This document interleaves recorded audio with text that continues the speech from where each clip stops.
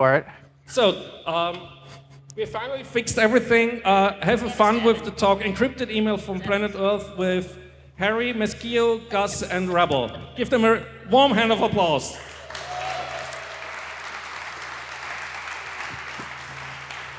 Okay.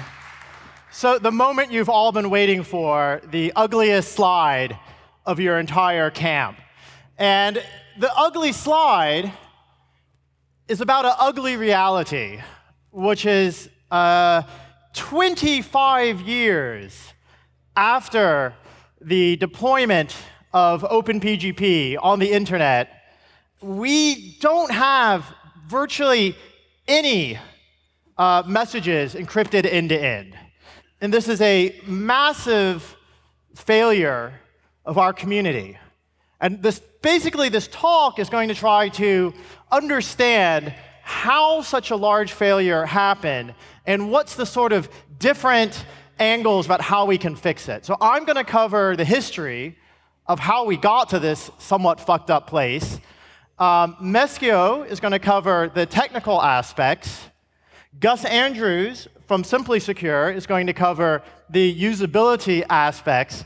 And Evan Hinshaw-Plath will cover the growth aspects. And effectively, we don't want to say that it's been a total failure. Since the Snowden revelations, there are so many great projects. I hope some of you are in the room. Of course, everyone actually, the only thing that works today, really, is Enigmail and GPG. But we also have the Leap Encryption Access project trying to simplify key management. We have Mailpile, which is now at a good state of beta. We have Pixelated. We have the experimental Pond.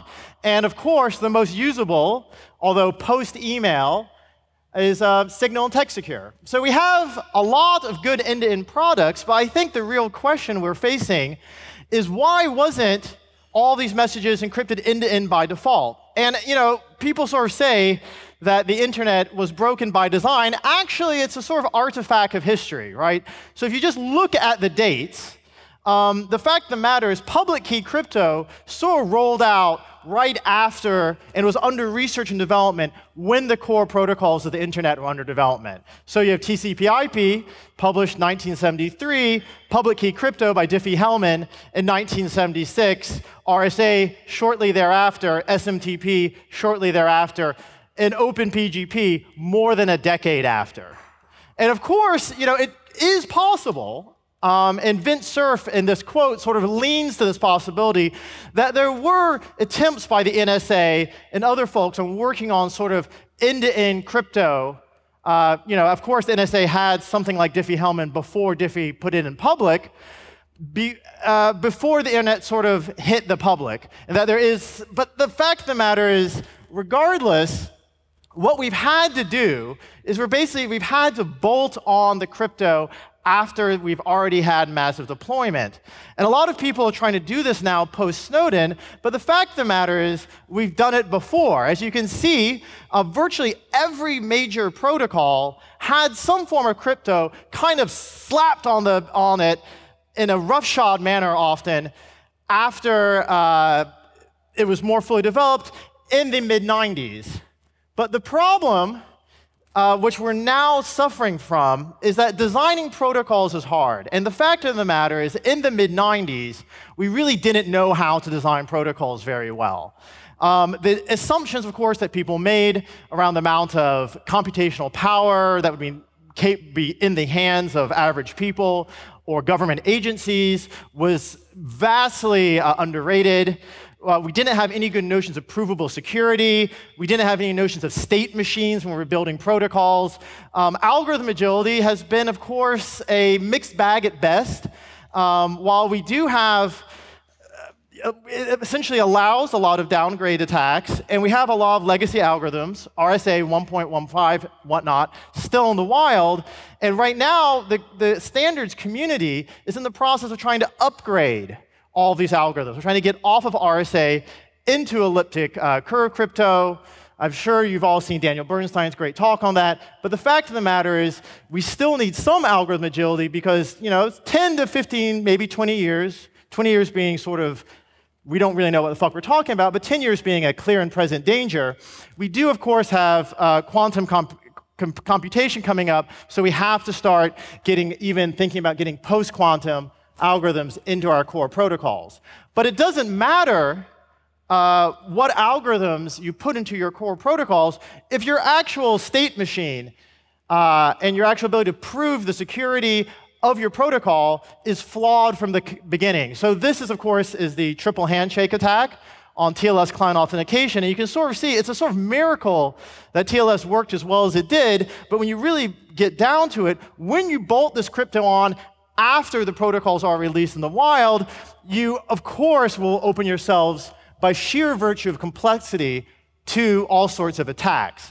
And while we, at this point, in the 21st century, understand how to develop cryptographic protocols, what we don't understand what to do at all is designing privacy-preserving protocols. So typically, if you look at the older protocol stacks in the internet, we were just sort of throwing identifiers around willy-nilly, and we're seeing more and more breaks in this. And even in new pieces of software, for example, TechSecure has probably the best post-email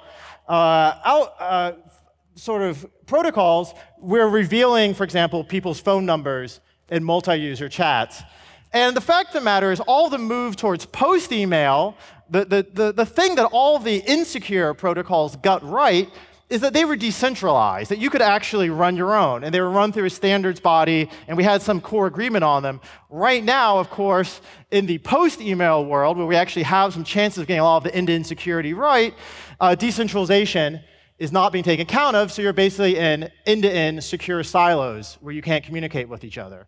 So what I'd like to ask for people to do, before we go on to the actual sort of hardcore problems, is if you're interested in these, we really need you to get involved, because the community, to be honest, has sort of fucked this one up. Everyone's producing their own protocols, people aren't cooperating properly. We'll go into this in much more detail, but effectively there are some places where you can really make a difference and standardize things. Modern crypto is where most of the good post-email discussions are happening. If you're interested in actually getting PGP working, the IETF Open PGP Working Group, chaired by the wonderful DKG, has finally reopened the IETF.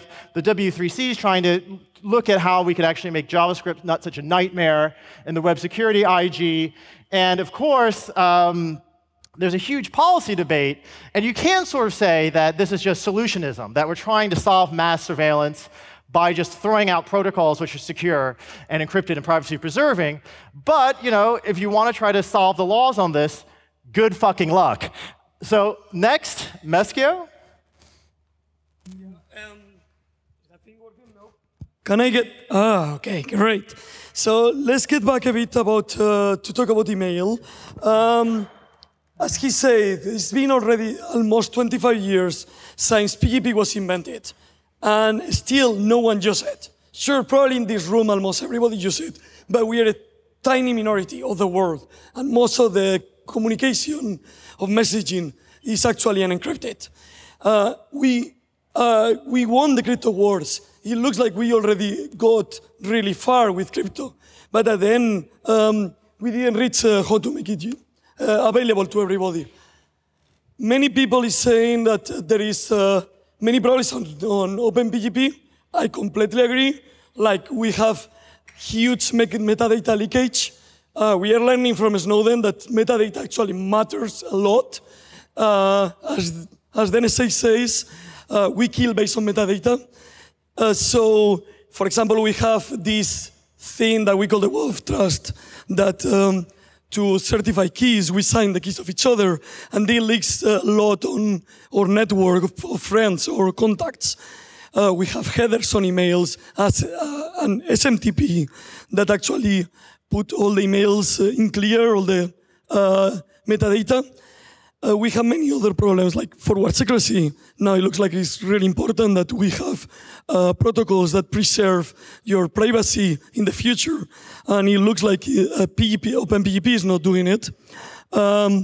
We have many problems with key management, like people is not understanding how to use keys, and is actually a hardcore mental problem to understand how this public and private key works and how to sign them.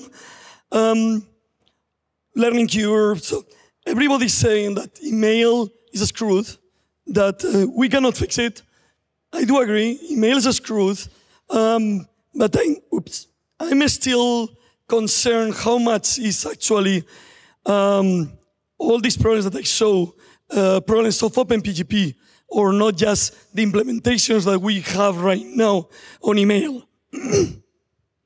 So I love, sorry for my voice, I love all these projects that are coming out, like Pond, Whisper Systems, or, yeah, can I have some water? Yeah. Sorry. This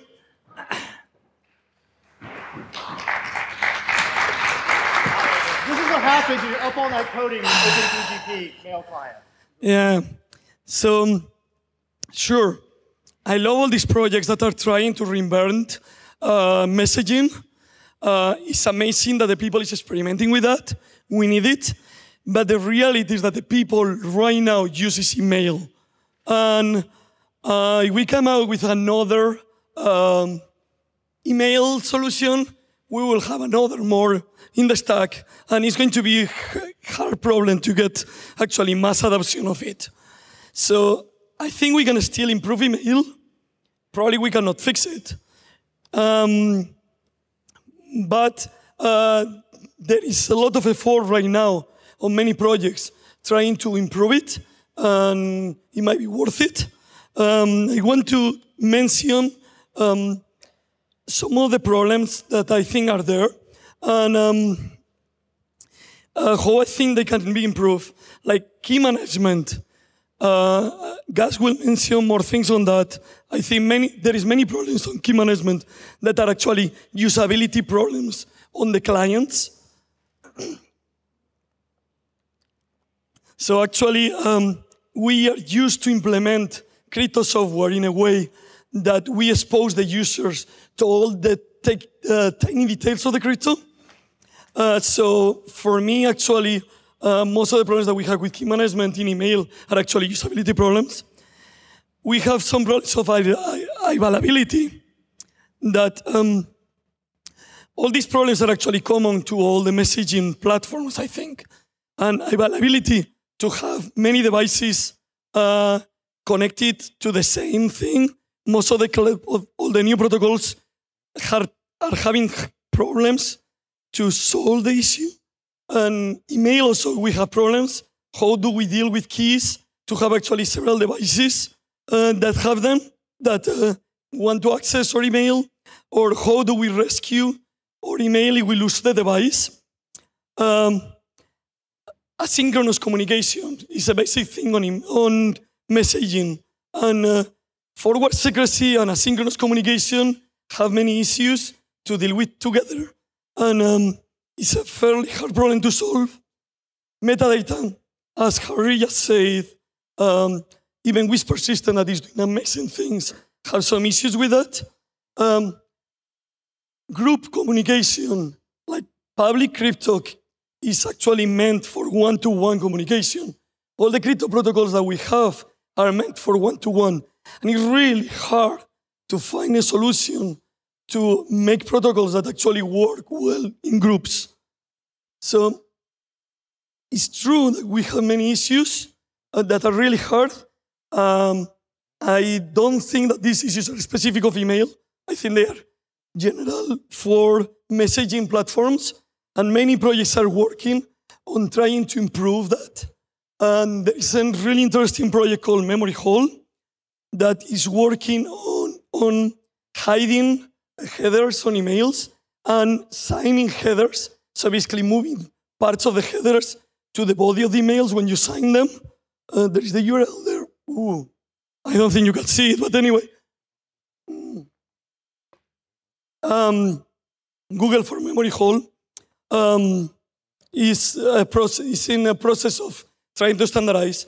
And the nice thing of the project is that it's joining the force of many different clients, like Milepile or Anymail or Leap are working together on this project.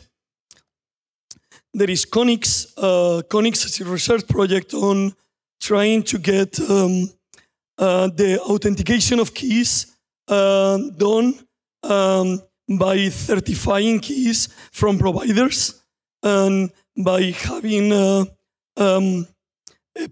proper, verifiable way of checking that the providers are not giving certifications of keys for different certifications for different people. And I think this is going to be probably an interesting future on how to simplify the user experience, on how to get the right keys for certain people. Okay. And there is many people implementing secure email, like Leap, where I work, or Milepile. That Milepile exposed you to crypto, but they're thinking a lot on how to make it really easy to use. Whiteout is also there doing really nice things. They do a plugin for the browser, and they have interesting protocols on how to synchronize keys between multiple devices. And yeah, I think I can pass the voice to Gus that will talk about UX. And what's that? Okay.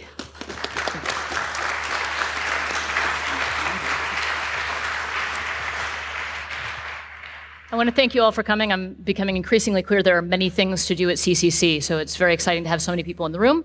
I'm Gus Andrews. I am currently the secure usability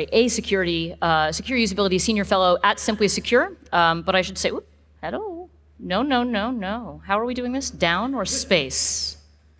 There we go. Okay, one at a time, that's good. Okay, so I should say I'm not speaking for Simply Secure. I wear many hats, one of which is an organizer at HOPE, Hackers on Planet Earth, one of which is the producer of a digital literacy show called the Media Show. So here I'm mostly speaking from my experience working with a number of tool developers in this field, and that also included my earlier work at OpenITP, the Open Internet Tools Project. Also, I should say, I'm from Southern California, and I tend to talk really fast, so if you see me talking really fast, say, slow down. Just give me the little slow down. I will try to do what I can. Try to not speed. So I'm assuming that many of you are in the room because you want to help people encrypt. How many people here want to help other people encrypt? Yes, of course. How many people here would actually like to build or work on an encryption tool?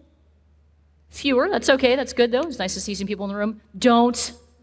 What I really want to say here is don't make a brand new tool. One of the things that we have too much of in this space and in open source tools for security is too many tiny teams with people working one by one. Don't be a cowboy. We don't really need more of that in this space. Find existing projects, hook up with them. Also, a bit of a caveat, if you happen to be here, you probably have figured this out by now. If you're here because you want to encrypt your stuff, this is probably not the talk for it. You may want to go find a different talk or a hands-on workshop, just in case there's anybody still hanging out going, what's going on here? I want to say after sort of talking with a number of tool builders in this field and working with them for a while, it seems like there are a number of trade-offs that developers have to make decisions about. And these impact how usable these tools are. Frequently what we see, and I hate this phrase because I'm a perfectionist, but we see that the perfect ends up being the enemy of the good, right? So you end up striving for perfection and then sort of not ending up with something good. And these are the trade-offs that sort of do that. There are a number of tools in the field that are struggling with whether they should support experts who already know how to encrypt or whether they should support newcomers. I'm not going to call out the names of most of the tools that I'm talking about here, except if they're doing super awesome things. This is an interface from a tool which had been saying, we're going to provide an alternative to Dropbox within the next year. And this is the interface they're offering people. They don't actually they're not working on a graphic interface beyond this right now. So you'll notice that this actually requires the user to go into a config file, highlight a word, and change it. So that means they need to know what to change it to, and they need to not accidentally paste in the entire contents of, like, the book of Kells or whatever they have on their clipboard into this accidentally and screw the entire config file up. That's an awful lot to ask, frankly, because users, generally what you want to do is err on the side of not letting users make too many mistakes. In this URL, not only does this config file contain much of what they need to do, but they also demand that the user jump between this config file and a web browser at undefined moments. So a lot of people find this super counterintuitive. So this would be more supportive to experts who want to go in and say, oh, you know, I want to change how long it is till timeout, or how many different servers I'm sharing these files with. The average user isn't going to need that. The better solution here for making it usable for everybody is to hide a lot of the settings deep in a menu someplace. They can still be there, just don't make this the #1 thing that people have to interact with. Similarly, along similar lines, we are sort of struggling in this field to strike a balance between educating people and just making it bloody work for a change, right? So there are a number of really great training curricula in this field. Tactical Tech is here. Go find their security in a box thing. It's great. The EFF has security self-defense. Level Up has been doing a really great job with training us how to train other people. And they are pretty great. Crypto parties also, I'm a little bit concerned that crypto parties are sort of using, you know, I don't know that we have a demonstration that they encourage people to use encryption in an ongoing way. So I'm sort of looking to see them, you know, improve their methods, spread their methods to other people. Any of this education is up against the thing that people use on a regular basis. For many people, it's the iPhone. There has one button and you poke it. That's all that happens. In this day and age, most users are not usually used to going to an entire training course to learn how a piece of technology works. So we're asking people to make a massive trade-off, right? We're asking them to learn a great deal to use these tools, and that once again makes it less likely that those tools will be adopted. Let me see, yes. One thing that developers can do here is consider using graphics to explain things rather than just doing a whole lot of like writing out text. One of the developers in our field said when I was talking to them at one point, more options is never the answer. Every single word we add to the screen is a new chance to overwhelm and confuse the user. That's every single word. We're not talking about every button, but every time you feel like you need to write something out, every word can conceivably confuse people. So writing and editing matter, and that's not something that necessarily everybody's thinking about. Education also, the more you have to train people, the harder it's going to be for them to adopt things for permanent. Right, so once again, there are certain tools that are some tools are erring on this on an easier side than others. CryptoCat, like when I had a journalist come to me the other day saying, help me encrypt my shits. I took him straight to CryptoCat first just to make sure that we had a secure channel that probably nobody would be looking at, and so we went there. By contrast, here's another app that shall go unnamed that is asking, this is the wizard that every user, I believe, has to go through in order to set up a SIP connection on this, and that is really, really complicated. Ideal security versus ease of use. Many of us are planning for attacks that people may not ever, like James Mickens said, you have a couple of threat models. Either you're facing Mossad or you're not facing Mossad, right? Like, so yes, there's some stuff in between, but you're either facing a really, really serious actor or, there's much more simple things you can do to fix things. One of the programs in our space was like, oh, we're really worried about the attack where the attacker can look at the phone and see where you press the keys and like look at the wear on those. So they scrambled the keyboard. The sheer amount of cognitive work it takes a person just to type in a simple thing like a password, which is already very confusing for them, is significantly harder, and it's more likely for them to give up when they see a keyboard that's been scrambled like this.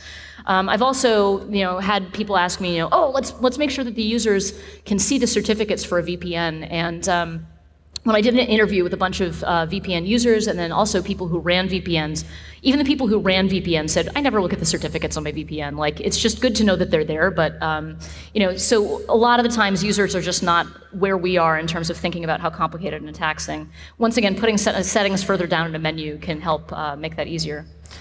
Gathering metrics versus protecting privacy is another huge trade-off in our field. My first day working at the Open Internet Tools project, I was like, okay, let's find out what users are actually doing and where they're having problems, so let's look at some metrics. And I was told, no, you will never have metrics. You may not have them. It is not safe for our users. You'll never protect their privacy that way. But then as I got to know tools more and learned what they were doing, I learned that like ChatSecure in the images that you see here, if they're in an app store, if they're in the Google App Store, if they're in the Apple App Store, there is some data being collected. You can see here that I've got the data up from Turkey, Ukraine, and Belarus, and I was trying to match this data to figure out whether particular events were spurring downloading and installing of this. You notice that in Turkey, you're looking at the blue, which is sort of in the background behind the orange. It does look like the protests in Turkey actually saw an uptick in the number of people downloading ChatSecure. By contrast, the protests in Ukraine, which is the middle line there, no perceivable impact as far as I can tell. There's just been steady growth in use in the Ukraine. And I included Belarus there to say, yeah, they're collecting this data, and we actually kind of learned some things. I think it'd be interesting to go in and go, why Turkey? Like, why did Turkey pick up these apps and Ukraine didn't? But you'll also notice that the numbers are so small in Belarus that it is still possible that you could disambiguate and find out who a particular user was, and that might be conceivably an issue. But it's worth also talking to users about how they think about these things too. I had some users that I was talking to, I'm trying to remember whether they were journalists or activists or who they were, but they said, oh, we thought you were gathering data to find out how the tool was working, so we're actually surprised that you're not doing it. So, and then we heard also, Second Muse, who I'll talk a little bit more about later, did this wonderful project researching with bloggers and journalists in Vietnam who are faced with jail for speaking out against the regime there. And the journalist said to them, and the blogger said to them, yeah, we give Facebook all of our correct information about who we are and where we are, because why wouldn't we? Like, aren't we supposed to trust Facebook? Like, we're working with Facebook. They need this from us, right? So talk to users before you make assumptions about what their privacy concerns are. I think we need to ask a little bit more and think about what we could be collecting. And Evan will talk a little bit more about metrics later on. So looking at these tools, what are the things associated with projects that are tools that are more usable? Do they have big teams? Not necessarily. I had one team, I was giving them a sort of like, you should be fixing this with your usability, you should be fixing that with your interface. And they said, but we're not Google, you're not being fair. And I said, well, no, actually, I was comparing you to Mailpile. Like, Mailpile is a team of 3 people. Shout out to Mailpile, I can see you in the room. Mailpile is a team of 3 people, and their interface looked very new and up to date, and I actually had people confuse it with Google, so it was nice and clean and simple to use. So it's not about how big your team is, how many people you're working with, but it's where you choose to allocate your efforts. The team that was whining about not being Google had 11 people on their team. They've been around for 10, 11 years, and yet they're still not creating a usable interface because they don't have anybody who's dedicated. They haven't found somebody, they haven't prioritized giving their resources to a person who is actually going to build a better interface. That's what really matters. If you have somebody who has a dedicated UX person, you tend to see a more usable interface. That said, still having a team of 1 to 2 people is not optimal. I had another team say to me, we are only going to have 2 developers working on this project because if we had any more than that, when you add more developers, the number of bugs goes up exponentially, and I'm not sure I buy that because their tool is just still not usable, and I think they're still having trouble stomping all their bugs. This is sort of the most important thing, and I think Evan's going to talk about this as well. Good projects, usable projects, observe their users and they listen to their users. They do it early and they do it often. What you're seeing here is StoryMaker, which is sort of a tool peripheral to this space, has printed out all of their interfaces, and they've invited a bunch of potential users in to put a bunch of Post-it notes up and go, well, why don't you just put these 2 on the same screen, or this looks confusing to me, or what if we had a button for this, right? So that's one way to begin to get feedback from users, which is pretty low impact. Like, people don't necessarily have to say who they are when they're putting these things up there. And there's a lot of, it's very easy for people to actually comment on what's actually going on. There's a lot of tools out there, you can ask me for more of them for doing this as well. Don't use mailing lists. Oh, I don't even know why. When some developers, when they're saying, yes, we listen to users, they say, oh yeah, we have a mailing list. You're asking people to constantly be in their mailbox all the time, frequently with also your developers there or your more technical users. You're going to have your developer in there who is constantly yammering about how he wants to take this build and make it work on his Raspberry Pi with his custom brew hackety version of your software. Don't listen to that guy. That guy is going to overwhelm your mailing list and drown out all the people who have very quiet concerns that they aren't necessarily even sure that they can speak up about. Things that they think are their fault. I was talking with some trainers earlier, and we were sort of saying a lot of the time users think things are their fault, so they're not even going to speak up. And if the discourse is all about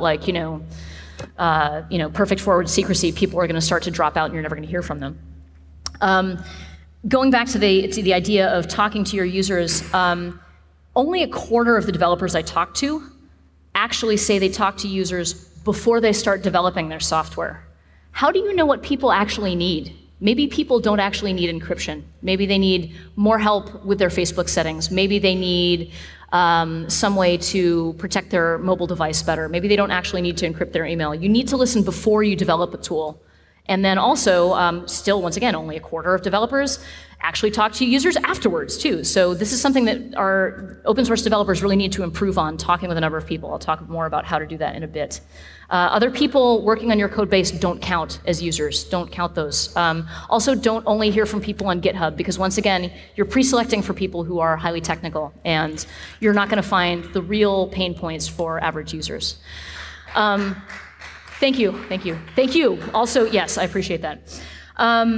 So yeah, another thing we don't see enough of in this field is reliance on standard patterns. I went looking for this one particular tool that, once again, will not be named.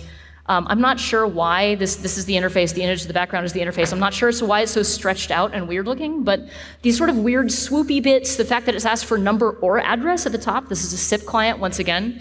When you ask for number or address, it gets very confusing. And I was doing user tests on voice tools last year, and a number of these tools were leading, because they also supported regular phone calls, were leading people down calling on a POTS line, a plain old telephone number, and those calls would be insecure. But because you give people a phone keyboard, they're going to click those, and then they're going to make an insecure call. So people are introducing things into their interfaces that are actually causing people to be insecure.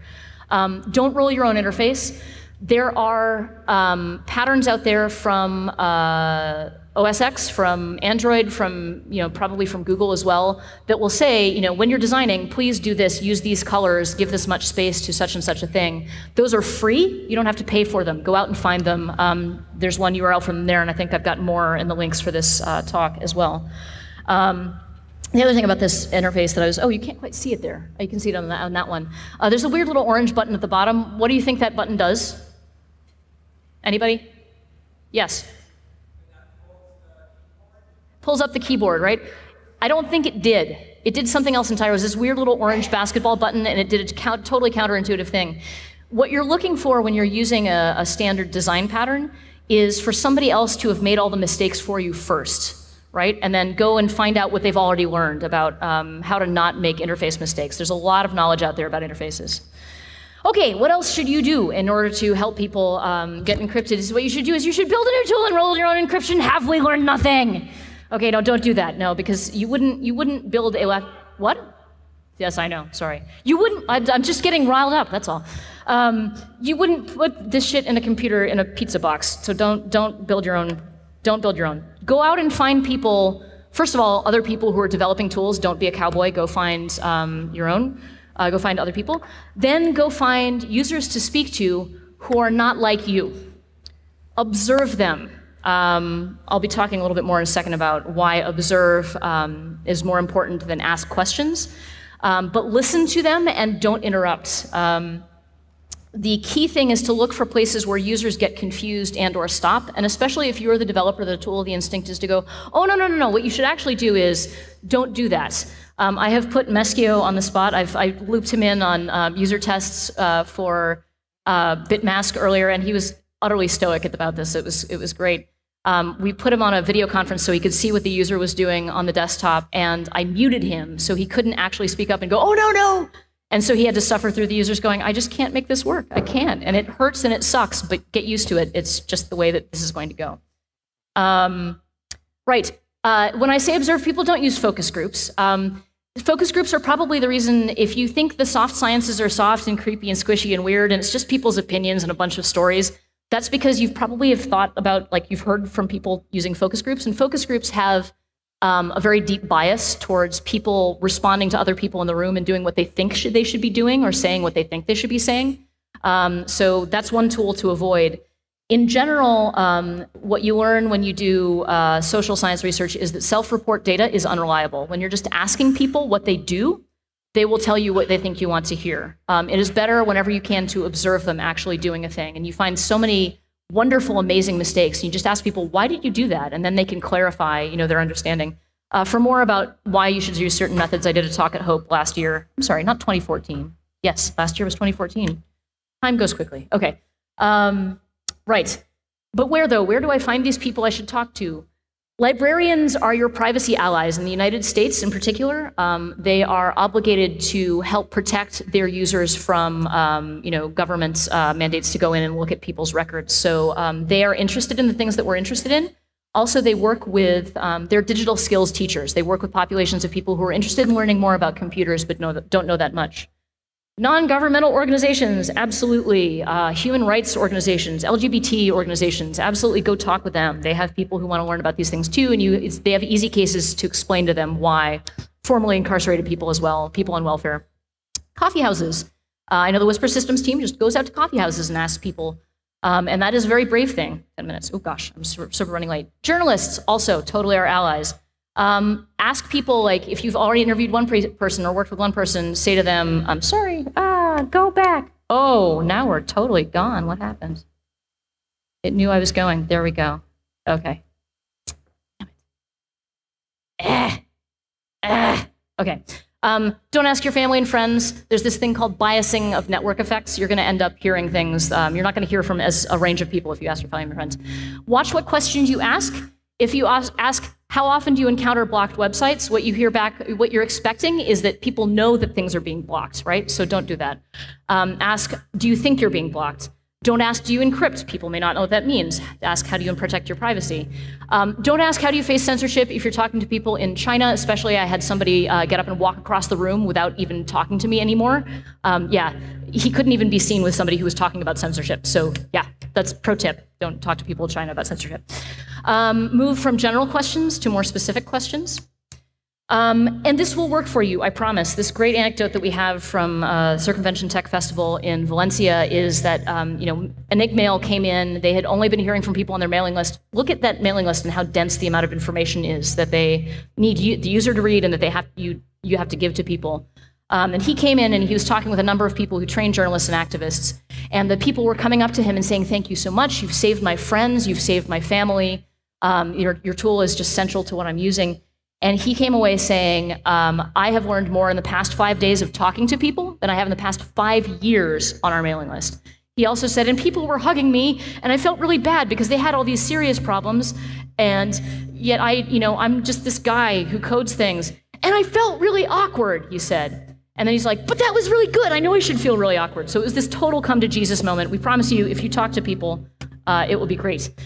We've developed some personas. If you can't go talk to people, these are some idealized situations with particular kinds of people: LGBT activists, human rights activists, journalists in Vietnam. Check out this particular page. Those are open source, free to use. Like I said, Second Muse has done some wonderful reviews of what the Tibetan exile community needs and what Vietnam's digital activists need. Check those out as well. To-do list. I'm just going to go this really quick and then I'll let Evan talk. Is that feedback, by the way, that I'm hearing?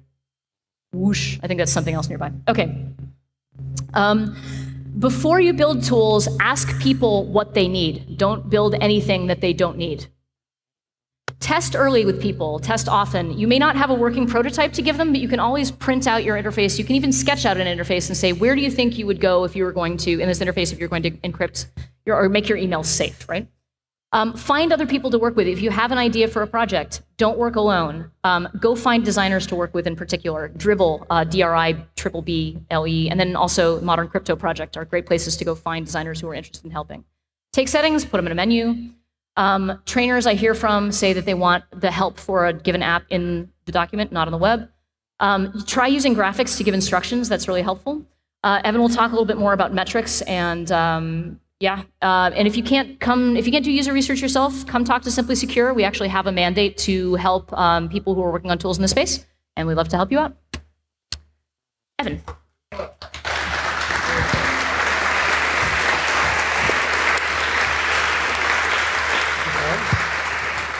So we're now moving to Q&A? No, sorry. Yeah, so, is the next arrow, is that the one? Yeah. Okay, so I want to, in the last 5 minutes, talk a little bit about why open source and free software that we've been writing hasn't been getting mass adoption, in particular, secure communication software, and why people are using startups or corporations' communication software, and why they're not using our stuff. And in particular, I want to encourage us to steal ideas and techniques from the capitalists and the startup community, because they have ways of making software work that are needed. These are sort of startup techniques, and so some of these techniques may seem sketchy, and they certainly are different than the way community-developed software has been created, but I think they're the reason we're losing.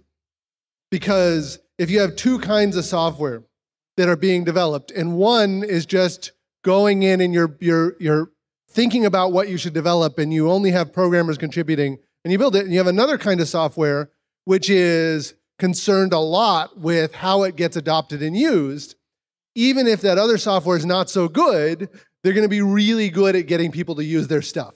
And so we get people using Gmail because it's really good at getting you to use it. And those techniques are things we can use. As developers, when we want non-developers to use our software, we need to stop thinking about scratching our own itches. Sort of the ultimate free software is, every developer out there, everyone will be a programmer, we'll all just scratch our own itches and we'll build stuff. And it's great for software aimed at other geeks and developers. But for privacy software, for encrypted email, encrypted communications, we need a broad spectrum of society using it to provide security for everyone. And so we need to not be just providing tools that a small group of people can use. So we need to build things that people will use. We need to build things that people want to use, build things that people love. And you do that not by having a great vision like Steve Jobs has of, the light bulb appeared over his head, but you use a set of techniques and use a set of experiments. And so I think, even though you look at the sort of lean startup, customer development, ideas of product market fit, and it sounds very alien to this community, but the idea of launching things quickly, getting feedback, learning and iterating based on use is something that needs to be done in this community, rather than just saying, we know about these hard problems, we're going to go off and spend a bunch of years developing it. Leap is doing really interesting work in terms of development, but they wrote down all their hard problems, and then they sat in front of their computers for a few years and worked on solving them. And hopefully they built the right things, but they really should have learned whether or not they were going down the right path and everything else before they started writing code, not a couple years later. And the startup world, because it's dependent on money and people are running out of money, they're very focused on learning as quickly as possible. And we need to be doing that. There's a term called growth hacking, which is basically figuring out how to get people to use your software and how to get them to keep using your software. And the normal hacker community that's building all these tools doesn't think about growth hacking. We launch the software and it will be good, and we do some about pages, and then people will sign up and use our software because it's great. And that's not the way it works. Or more to the point, if you have one set of tools which are closed source and not secure, but they're really good at getting people to sign up, and you have another set of tools which might be great technology, but don't figure out all the tricks to get people to sign up and stay using it, that software will never get adopted. It doesn't matter if we solve the secure communications problem if we can't get people using it. If we can't have them discovering the software, signing up for the software, using it, promoting it to friends, coming back and using it again. The security aspect of it almost doesn't matter if we can't grow the user base. We need to learn quickly. We need to figure out ways in which, when you're developing software, when we're launching this stuff, you learn within hours and not months. When the startup world launches software, they don't write the software first. They launch the page that describes the software, and then they have the sign-up button. Dropbox, everyone's talking about the secure alternatives to Dropbox. The first version of Dropbox was a video that was put on YouTube. The software didn't exist. It didn't work. What he did was he put up a video of what he thought the software would be and got tens of thousands of people to sign up for it Then everyone who signed up for it said, join the beta program. Oh, I'm sorry, the beta program is full. It didn't exist. He got the users, he sold the software first, and then he wrote it. And the secure communications community spends tons of time writing the software and never figures out how to get anyone to use it. So we need to learn how to learn quickly and not learn very slowly. The game of getting software adopted is how to make it around this loop as quickly as possible. From ideas to building it, to launching a product, to measuring the data, and then learning again. Now, if you take a year to do that cycle, you're going to lose to someone who is taking a day to do it. So we need to figure out how all of these tools can learn really quickly. We need to be testing everything. We need to be testing every aspect of our software. Every feature you write should be written in such a way that it's an A/B test, that you have a set of data and cohorts so that you know changing the login interface or making all the buttons purple made your software better or worse. Right now, we don't know whether or not everything we launch makes things better or worse. We don't know if we're improving things. We don't know if not releasing a new version, you'd get the same level uptake. You know, Facebook has no idea where they're taking their platform because each engineer just launches little experiments to small percentages of the user. So they don't know where they're going to do it. They don't know what to improve it. But they know they want you to keep you using the site and keep that engagement. And so as long as they're playing the game of let's do 10 million tests a day to see how to make our software more addictive, and we outside that space aren't playing that game, we're not going to make addictive software that people use as their primary communications medium. And so as long as we don't play the game of how do we make this software better in everything we do, how do we collect data on its use, our software will get, you know, it might be great software, but it just won't get adopted. And making secure email and secure communication protocols, it needs to get adopted. Otherwise, there's no point in doing it. The last thing I want to talk about is something that's very popular within the startup community. It's something called pirate metrics. It's a very simple idea of how you acquire users. And it has, this is it simplified down, but basically it says for anyone using your software, you need to acquire the user, as in get them to go to your website. You need to activate it, which means get them to sign up and create an account or download the software. You need to keep them there. You need to make money on them, because this is a startup world, so they're doing that. But we can change that, so you just need to keep people using the software on a real basis. And then you need them to refer other people. And you can track the growth sort of metrics of programs by this. So every single project that you work on where you want mass adoption, you have to be tracking these numbers. You have to know what percentage of users go on to the next stage and what percentage of people refer to others, because that's how you get viral growth. And we're not going to get that growth just at, you know, hacker meetings where we're signing each other's keys. You know, it's a race that we face. It's a race between different applications. To get secure communications, we need to win that race. And right now, we're not going to win that race. Right now, we have all these different projects very bravely and valiantly fighting out there, and we're not learning quickly. We're just sort of going with the flow. And as long as that happens, we won't build better software, and people will still use the insecure alternatives. So if we do this, if we think about it, there's lots of easy wins. There's lots of easy ways to get the software adopted more quickly. We just have to look beyond the normal open source community. I want to thank you.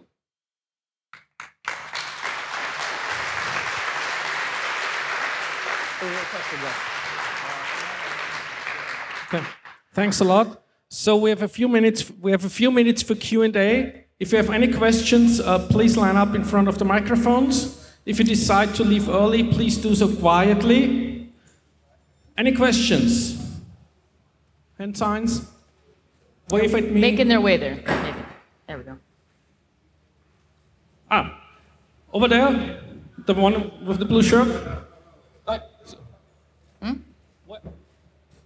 Ah, sorry. Hello, Please. Hi.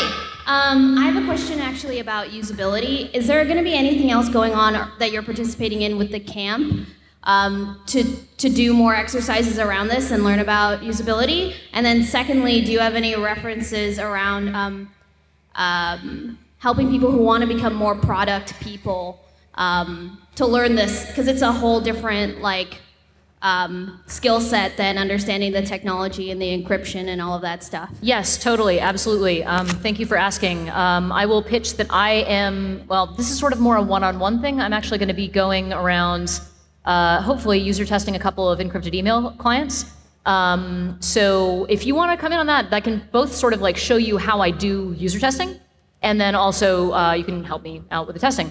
I can show you the rig that I use and things like that. In terms of resources, actually, one of the things, Evan used to work at an organization called NEO, and some of the folks at NEO produced a book called Lean UX that I'm very fond of. It does a lot of sort of teaching, like sort of giving you the general shape of like how to, just how to sort of iterate quickly. I think that's sort of the main thing that's about.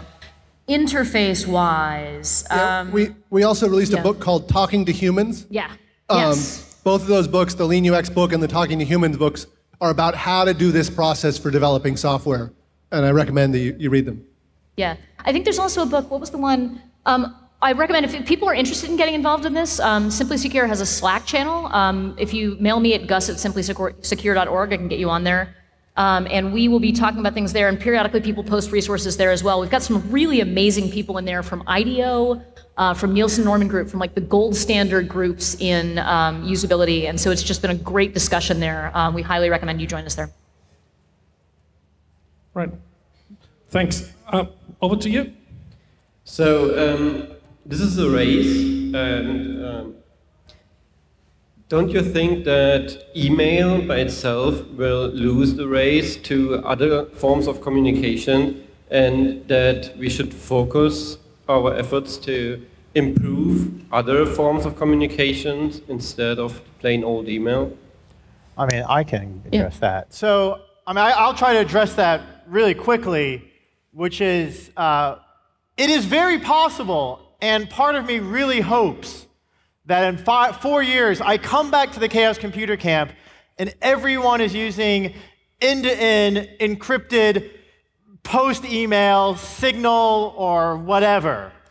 Unfortunately, people keep using email, and the reason people keep using email is even though people are slowly being sucked into these silos, you know, Gmail, et cetera, which are nonetheless email, there seems to be something about the fact that you do have a baseline of interoperability. Yes. I can email you, of course, from Google to Yahoo, et cetera, to RiseUp. And we do not have that interoperability right now in post-email and whatever the fuck comes after email. Yeah. And until we get that, and I work for Standards Body, and we'd love to have you all come to us and sort this out, I highly doubt we're going to get post-email. In fact, what we're likely going to get, rather than a decentralized, secure, end-to-end email, is we're much more likely to get everyone on a terribly insecure Facebook Messenger and pray to God that Moxie and Trevor fix WhatsApp. Yeah. And we'll basically be stuck in centralized post-email silos. That's the current trajectory, because these silos are doing the techniques that Gus and Evan are talking about, and we're not, and this is a problem for me, at least. A couple more data points on trends here. One of them is the reason we are kind of stuck with email is business. Like, business still works with email in a lot of ways, and I think that's going to be sort of a big immovable object. The other large object with a great deal of inertia is China, however, and like the country of China, where email is just not a thing. So it'll be interesting to see whether that has an influence, whether increasing business and growth in China somehow moves us away from email in that way. But do you really want a future where we're all using QQ? I mean, this is terrible. It's WeChat. People are using China these days. Okay, thanks. We got time for 2 more questions, so over to you. Just a quick one. Apologies if we missed this at the start, but what's the best way to get in contact with you all? Oh, let me actually bring that slide back up. Thank you for asking. I'm sorry, interfaces, they're just terrible, in case I hadn't mentioned. It's not just us, all technology's broken, so there we go. All right, so that is, yeah, Gus Andrews' work. So, hey, you in the red T-shirt? Question? Yeah, just a short one. Basically, are you developing on any open source projects on your own? Developing an open source project of what, sorry? Didn't I say don't do that? Basically, you said you should talk to users before starting a project, Yes. and I think basically that's missing the idea and motivation behind most open source projects. I think most people started just because it is cool, and we want to have it on our own. Yes. So, yeah. My cool project is talking to users for open source tools. Well, thank you very much. Could you give our speakers another round of applause? Thank you very much.